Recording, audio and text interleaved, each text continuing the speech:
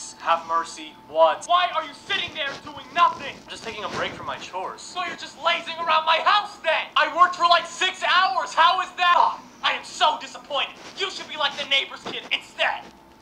That's so toxic. Excuse me? No, excuse me. Why are you comparing me to other children? Well, I heard the neighbor's kid is moving out of his mother's house. Why can't you do that? In this economy, it'll cost me like $3,000 to live in a shoebox. Mice do that for free. I'm just saying, he's got it figured out. Why don't you? Dude, I'm only 23. I'm still trying to figure out how to poach an egg without crying. Excuses. When I was your age, I had to pay 2 mortgages, student loans, and rent all by myself. Yeah, and that probably cost like 20 cents back then. I won't tolerate this laziness. I'm getting your father. Honey. Ain't nothing sweet about what's going on here. Stop calling me that. Our son is being lazy. Mom wants me to move out all of a sudden. Only because the neighbor's kid is doing the same thing. The neighbor's kid is 36.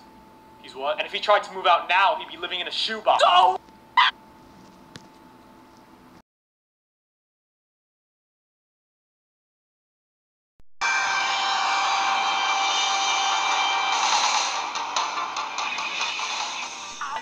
Please, have mercy. What? He'd be living in a shoebox. Oh!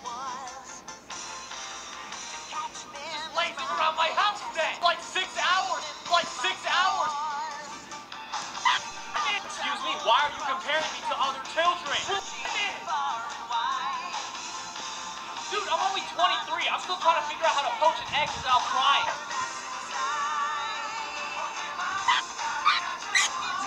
Have mercy, what?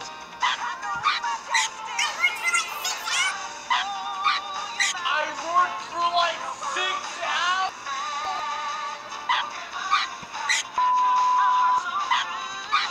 Like, I'm getting your father. What? And if he tried to move out now, he'd be living in a shoebox. Oh!